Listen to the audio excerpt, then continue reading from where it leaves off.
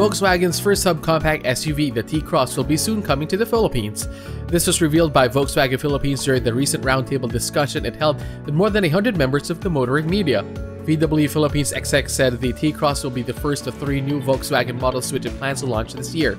Produced in VW factories in Brazil, China, and Germany, the T-Cross has been launched simultaneously in the Netherlands, Sao Paulo in Brazil, and Shanghai in China to immediate success. The T-Cross sold well in all markets and sparked excitement among car aficionados in a clamor for getting it introduced locally. When asked where the T-Cross, which it plans to roll out locally, will be produced, VW President Felipe Estrella III said it will come from China. He indicated that Volkswagen's rolling out of any of its production facilities worldwide will have been built with VW's global standard for design and engineering.